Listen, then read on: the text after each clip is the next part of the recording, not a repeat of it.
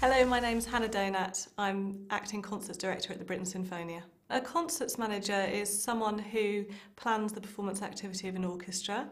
They organise recording sessions, rehearsals, concerts, international tours and anything else where the orchestra is required to play. There are a number of things that can go wrong, but we like to look at those as a challenge rather than a problem.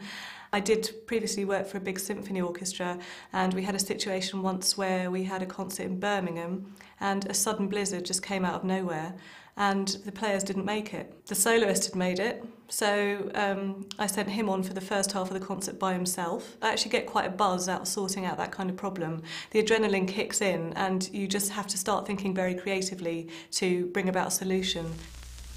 When I was very little, I either wanted to be an artist or I was very interested in volcanoes actually for some reason. And I think it was because when I was a child I was allowed to stay up late one night when a massive volcano had exploded in America. So that kind of took my imagination.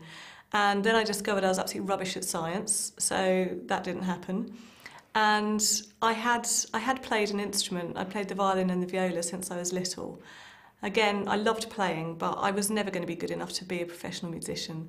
So I considered finding another way in to carry on working with music. My father worked in music and he used to drag me along to rehearsals and stuff when it was the holidays and there was no one to look after me. I wasn't at school. So I was very comfortable around music and around musicians, and it just felt like a sort of second home. I think one of the biggest influences on me was playing in orchestras myself when I was a child. You begin to see how exciting it is to be part of an orchestra, to be part of this amazing creation, if you like. And you also begin to see how social it is. It's lifelong friends that you make there, and I think it was those courses and those tours and those concerts where I had the greatest fun, yeah. I decided to set up an amateur orchestra, and I managed that for a few years and used that as sort of to train myself in how to do stuff. So by the time my dream job came up about 7 years ago, I could prove that I had a lot of the experience that I generated it myself, that I'd been interested enough to go looking for that experience. The orchestra is made up of people that had gone to my school, some of which were just amateur musicians and some were professionals.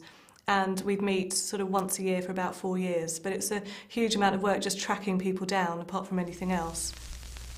There was a job I wanted which was concerts assistant at the BBC Proms, and I contacted the Proms and asked for a bit of work experience, or a bit of work shadowing 1 year. And by the time it came to interviews for the next year, because it was a seasonal job, I was well qualified and I'd shown my commitment a year before that I'd gone to work shadow there. So I had a very good chance of getting the job, which I did. After that, I'd sort of had a fairly clear idea of where I wanted to go and which organisations, more importantly, I wanted to work for. I suppose that the downsides to working in classical music and working in any sort of performing arts is that you have to give up quite a lot of social life. Because you're working evenings and weekends, your social life and your work life sometimes is not a good idea, but they are combined. And I think that's sort of how it changes. It can take over your life. You have to be careful sometimes. You have to take a step back and keep some time for yourself. I think in classical music there's definitely no clear way. Absolutely not. There's no standard career, there's no standard job. You have to look for those opportunities, you have to volunteer yourself for things often and prove yourself by doing your job well, but it's by no means set in stone what's going to happen in the future. And in fact, quite a few of the jobs that I've had in my life have been short-term contracts. I always take a job just because I'm interested in doing it, not worried about where it's going to lead me or what's going to happen in the future. I think, take the best job that is there now, believe in what you're doing right now, and everything else will work in the future.